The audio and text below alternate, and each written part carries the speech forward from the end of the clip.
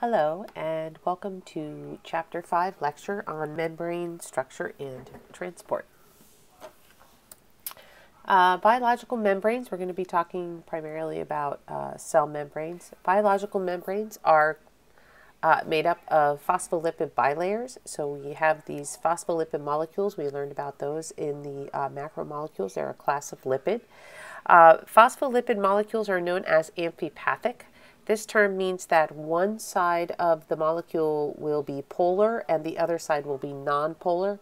This also can be referred to one side as hydrophobic, water-fearing, or nonpolar, and one side as hydrophilic, or water-loving, which would be the polar region. In cell membranes, the way that these phospholipids are put together, they have hydrophobic tails. These are the fatty acyl or fatty acid tails. They are big, long hydrocarbon chains. And these fatty acid tails are attached to a glycerol head molecule, that also have a phosphate group attached to them.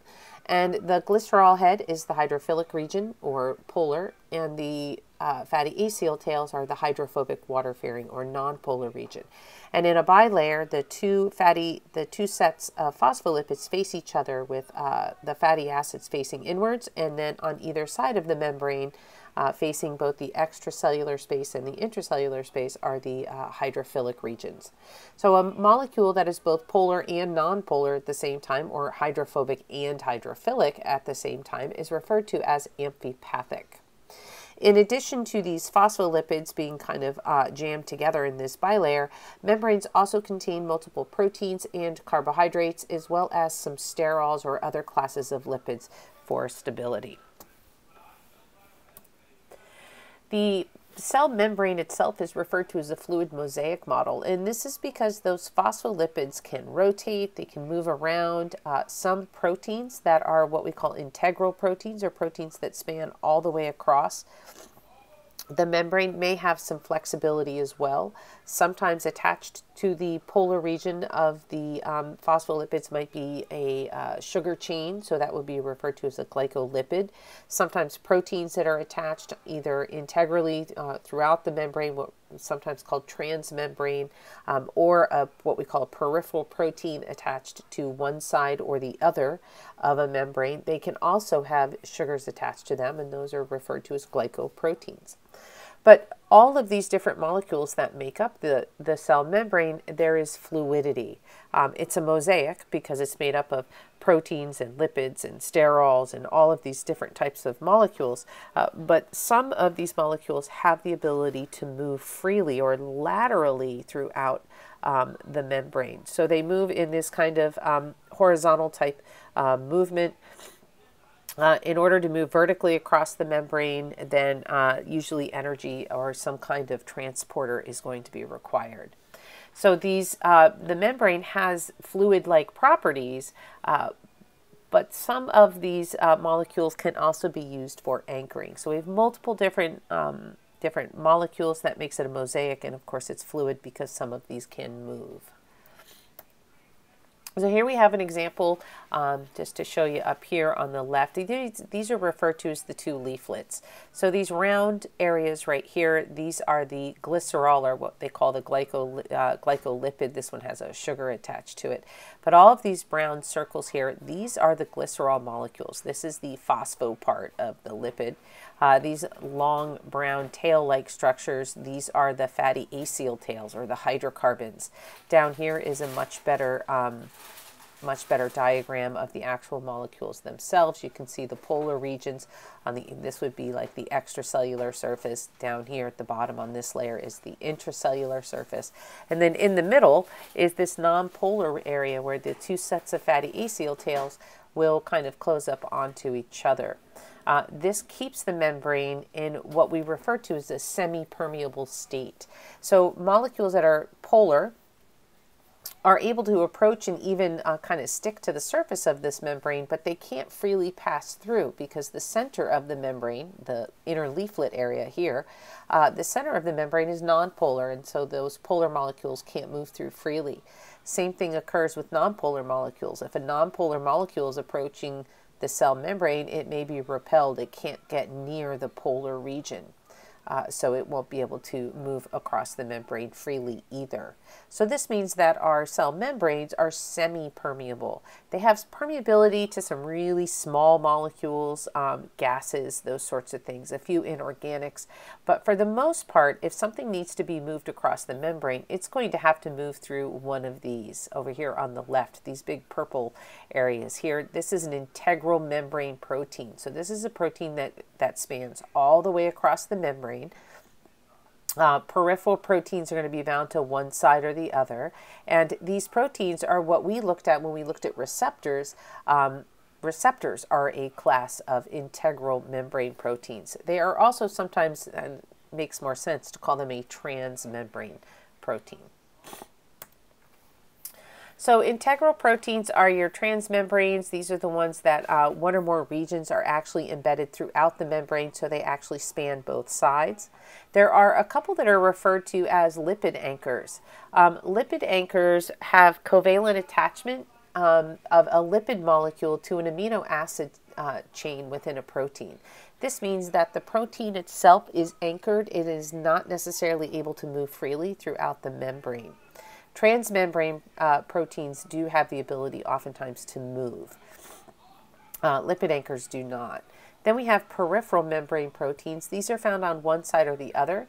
They're usually not bound by covalent bonds, more hydrogen bonding and ionic bonding through the different charges of amino acids that make up our proteins.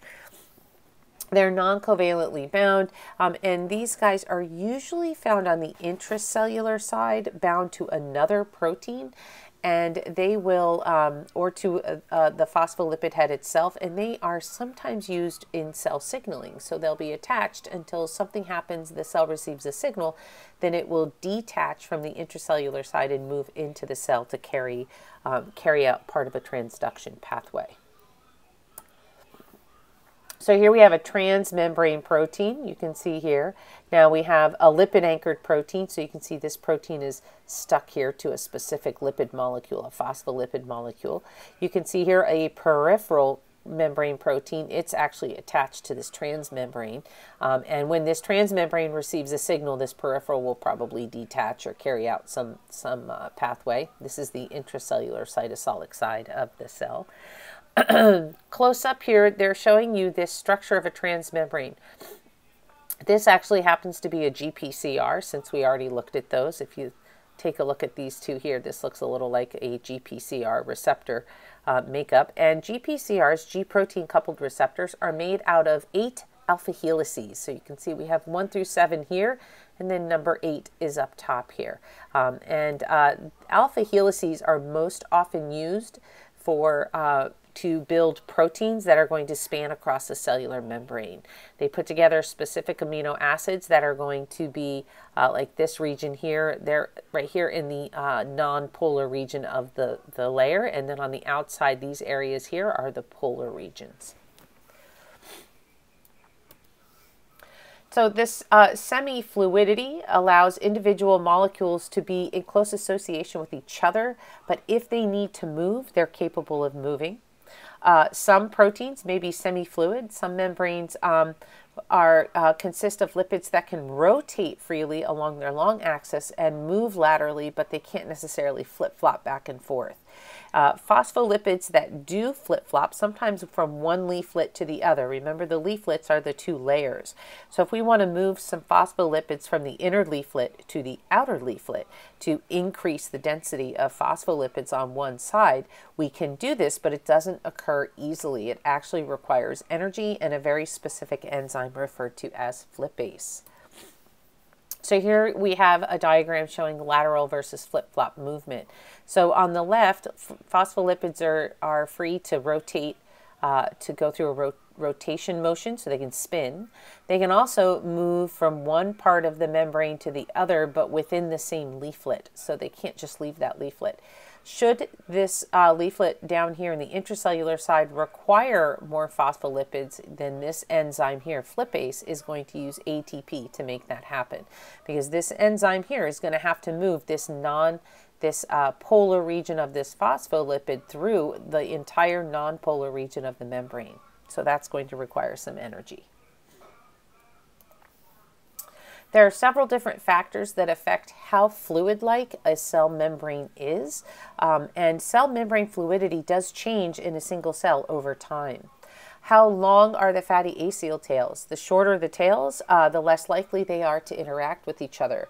Think about whether like holding your fingers together and you have just the tips of your fingers, which would have very little interaction, and that would allow the fingers to move very freely. Or if you put the fingers together more tightly, then you're going to see the longer those acyl tails are, the more they interact, the harder it is to move those tails freely. So shorter acyl tails result in a more fluid-like membrane. Remember, these are the fatty acyl tails, these red lines here. So the shorter they are, the easier it is for these molecules to move back and forth and have that fluidity. If they're really long, like they are here, much longer, then these guys are kind of stuck together and they do not move laterally as freely as they do over here where they're shorter. Sometimes fatty acyl tails can have double bonds. Remember when we talked about lipids in the triglycerides, they can be saturated or unsaturated. And unsaturated fatty acyl tails can cause a kink. This is why your plant oils are liquid at room temperature and animal fats are solid. If there is unsaturated fatty acyl tails used, it causes this kink because of the double bonds. This is going to make the layer more fluid-like because these guys can't pack together as tightly. Think about it. We have a whole bunch of straight tails. We'll go back to the diagram here. All of these tails are very straight. They're not really bent that much. So they can interact with each other and really pack together closely. But if they have a lot of bends to them and kinks in them, then they cannot pack together as closely, and the membrane will be more fluid because the phospholipids themselves can move more freely. Finally, the presence or absence of cholesterol plays a really big role. Now, cholesterol is another form of lipid. It's in the sterol family of lipids. And cholesterol is a really big molecule. How much is actually present in a membrane and the effects of that cholesterol on the membrane will depend on temperature. Cholesterol is used mainly for stability. So in cooler temperatures, cholesterol levels may rise in cell membranes, and in warmer temperatures, cholesterol levels will decrease to help with stability. Here's just an example of some lateral transport. This is from the textbook. It's just a case study where they took some mouse proteins from one cell, and they have a human cell that also has its own proteins. So in this diagram, the mouse proteins are green and the human proteins are red, and they fused the two cells together. And when they did this and fluorescently tagged them, they saw that the human cells were on one side of the cell and the mouse cells were on the other, which you would expect when you fuse these two together. Now, when they kept the temperature low and added a fluorescent label, like in fluorescent microscopy, when they looked under it again, they could see the mouse proteins on the left here all kind of together and close. But if they raised the temperature, then all of a sudden these mouse proteins were able to start moving all throughout the cell membrane. That fluid mosaic model really started to play a role. This lateral movement shows that these proteins can move freely throughout a cell membrane. But not all membranes that are integral have the ability to move. Some of them are actually restricted or anchored. They oftentimes can be bound to elements in the exoskeleton or in the cytoskeleton. So if they're bound to the cytoskeleton, then the protein cannot move laterally throughout the membrane. It is anchored in the cytoskeleton of the cell. Other integral proteins may be bound on both sides. They could be bound to the intracellular side on the cytoskeleton as well as in the extracellular matrix. This would allow for anchoring of the cell in position in a multicellular organism. Our kidneys do not float around freely. They are in a very specific place, and that is because many of the integral proteins that make up those kidney cells are anchoring the cells together in order to form the matrix that makes up the the shape of the kidney, as well as anchoring the kidney into place. There are ligaments and regions that hold the kidneys in place so they don't just float around. So all of that anchoring occurs even on a single cellular level. So here is the extracellular matrix, and you can see some of these proteins, they may not be used necessarily for signaling. This one here could be used strictly just to anchor the cell to this extracellular matrix so that the cell itself stays in one place. And these cells are going to anchor to each other. Some of these proteins will cause them to anchor to each other. And then, of course, here we have an integral protein that is bound to both the extracellular matrix as well as the cytoskeletal filament here, so that the cell is well anchored in place.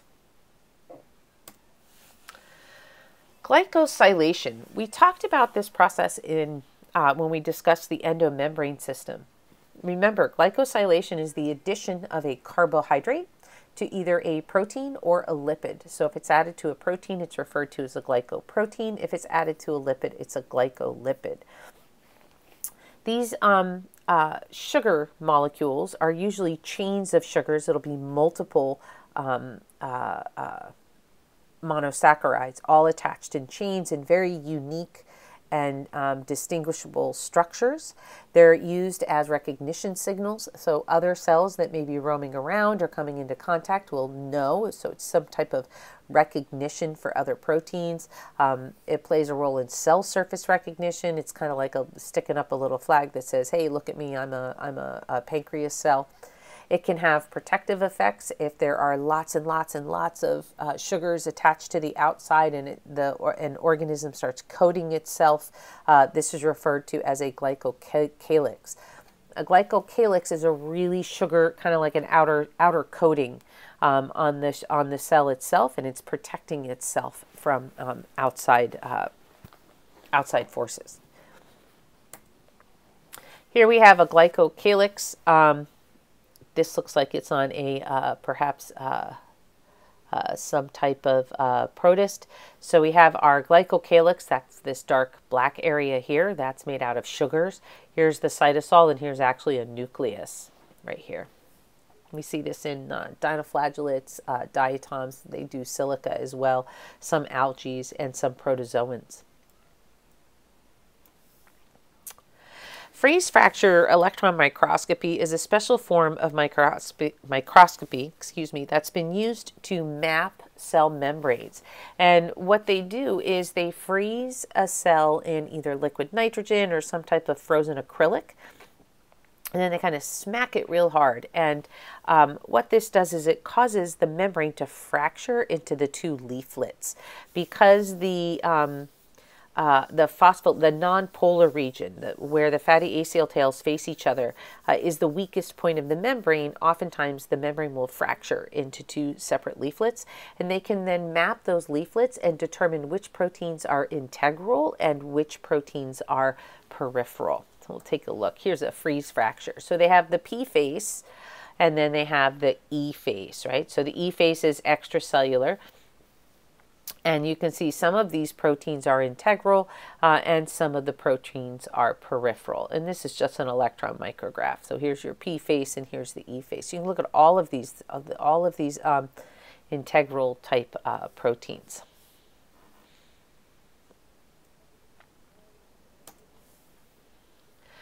So selective permeability.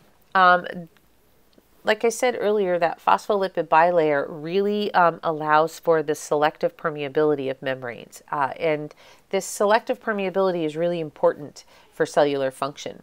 It makes sure that only molecules that are essential are able to come into the cell. The cell's very selective about what enters and what doesn't. And if a cell does not have a transporter, a protein transporter for a particular molecule, and that molecule is not necessarily going to be able to diffuse freely across the membrane. It also makes sure that metabolic intermediates stay inside of the cell. When we get into metabolism, we'll see that molecules go through many structural changes during metabolism. And we want to make sure that each of those structural changes, we need those molecules to stay within the cytosol, or even within a specific organelle during metabolism in order to gain the most energy from those molecules. And we don't want them to just kind of freely be able to diffuse out of the cell. We would lose the ability to capture their potential energy. Of course, we need to allow waste products to exit, and we want to keep our intermediates in. So we are selective not only about who comes into the cell, but also there is selectivity on what leaves the cell. So that phospholipid bilayer amphipathic property, or polar region versus nonpolar region, is what allows for this selective permeability. Because the interior portion of the cell membrane is hydrophobic, it's a pretty strong barrier, and it doesn't allow the movement of many molecules to move across freely. If they do move freely, they have to be really, really small. So that brings us to the idea of transport. We have diffusion. Diffusion is a form of transport where a solute, something that's dissolved in usually water, a solute is going to move from an area of high concentration to an area of low concentration. And passive diffusion is just simple diffusion across a membrane. There is no transport protein associated with that. So think water. Water is able to move fairly freely across our cell membranes, not totally. It takes a little bit of work. And we do have some transport proteins, so we can have passive diffusion or aided type diffusion. The size of the solute itself is what's going to cause it to vary in its ability to penetrate across the membrane. So here we have a cell membrane. We're going to go from high permeability to low. So you can see gases that are these are tiny molecules. Into O2, of course, it's important that it's able to diffuse freely. CO2. These can diffuse very freely, pretty freely across the membrane themselves. They're uncharged, right? They don't have any charge, so this allows them to move freely through this nonpolar region. They're very, very small. Usually in high concentrations. Notice ethanol is one of these as well. Moderate permeability would be water and urea. Urea is a major component of urine, and it's a large volume cellular waste. Low permeability would be glucose. These are organic molecules that are polar, so they need some type of protein to be able to move them freely across the membrane. The lowest permeability are usually polar molecules that have a charge. The charge, and when you have this extra charge on it, think about it, this non-polar region in the middle, it's non-polar, it's uncharged, hydrophobic, so it is not going to accept any type of molecule. And these are smaller, right? These ions here are smaller than even the gases that diffuse freely, but that charge on there is going to make a big difference and prevent them from moving freely. Then, of course, you have very large molecules. Our macromolecules do not diffuse freely. Those are really big. So the bigger the molecule, the less permeable the membrane will be to it. Which means that cells are capable of maintaining concentration gradients. And there are two specific types we're going to look at. The transmembrane gradient is where we just have a high concentration of solute on one side and a lower concentration on the other. And this is going to cause these solutes to want to carry out diffusion, to move across that membrane from an area of high concentration to low. Then we have what's known as an ion electrochemical gradient. This is where we have a charge difference across the membrane, and the charge difference is created because of ions. So we have a high concentration of ions on one side and a lower concentration of those same ions on the other, and this creates an electrochemical gradient. We briefly discussed this when we talked about heartbeat and the calcium ion channels, the movement of those calcium ions back and forth across the sarcoplasmic reticulum, allowing for an electrical charge, and that electrical charge causing the heart to beat.